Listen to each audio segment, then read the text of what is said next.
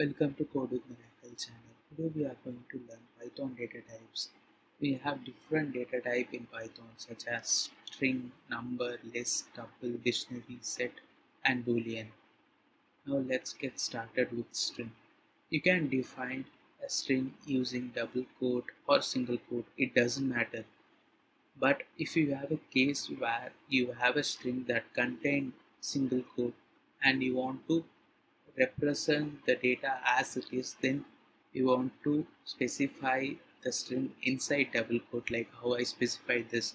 Here you can see I have a single quote inside string, so I used double quote to represent it. Then this is used to represent multi-line string. If you have a long string or a long sentence, uh, then you want to specify this in your variable, then you can use this multi-line string format where you want to specify double or single quote 3 times, then you want to specify the text. Now let's run this code. Here you can see, right, it's almost similar to the one which we written in our code. And one more thing I want to say in this video is that in C or C++ we define data type like integer, then variable name, equal to, value, whereas in Python you don't need to define data type. Data type is being observed based on the value. That means Python is a dynamically typed language. It extracts data type, or it knows this data is belong to this data type based on its value. Like if you see this data here, it is being surrounded with double quote, so Python assume this is as a string data.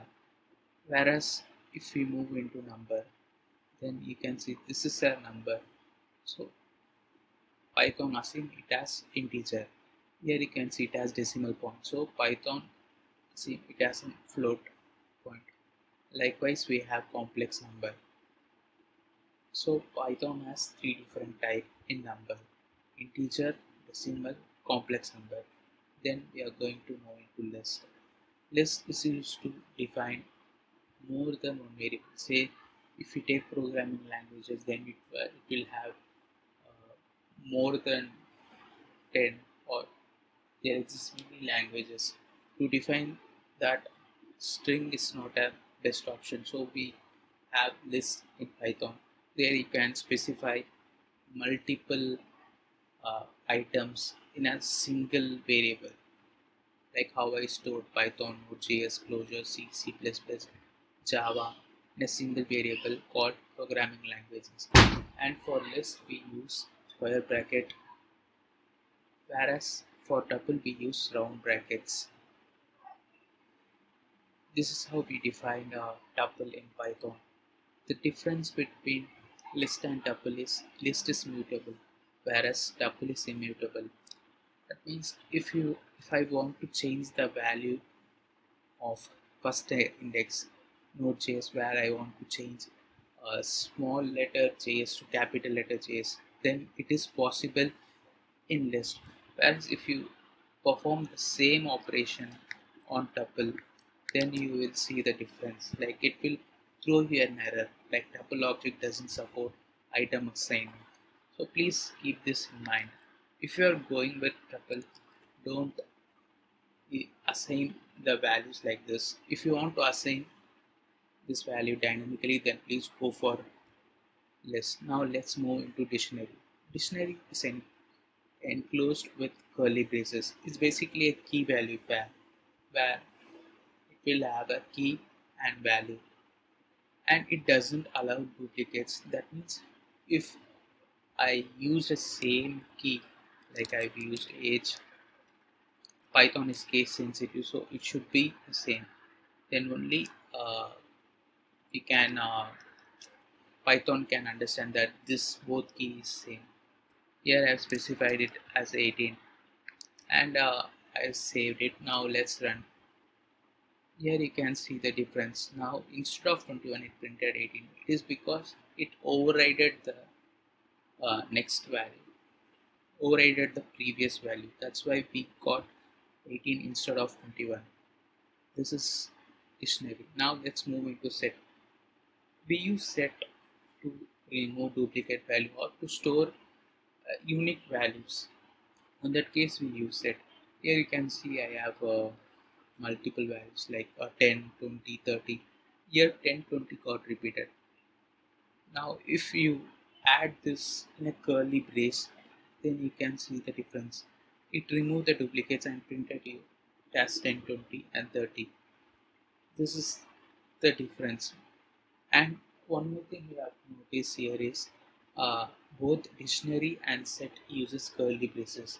The difference there is dictionary is being defined by key value pair, whereas set we define values directly, how we define on list. There exists another method. There exists another way, there exists a built-in function called set. Using that also you can create a set. Now let's move into Boolean.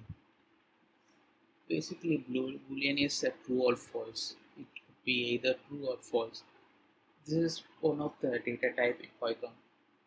This kind of data you will get when you compare two values. Here you can see if I compare 20 and 20, obviously it would be true. If I compare 20 with 21, then it would be false. And if you want to know the type of the data, if I want to know the type of S2, then I want to specify type of S2. This will let me know the type of the data. Here you can see it is of type set. Now let's check with the complex number. This would be better example. Type of complex number. Now save and run. Here you can see it will say class of complex. This is how we use type in Python. Type is a built-in function in Python. Thanks for watching. Please subscribe Code with Miracle channel, and in future videos we will see in detail about each of these topics: string, number, list, tuple, dictionary, set, boolean. Since this is an introduction video, I just covered the basics.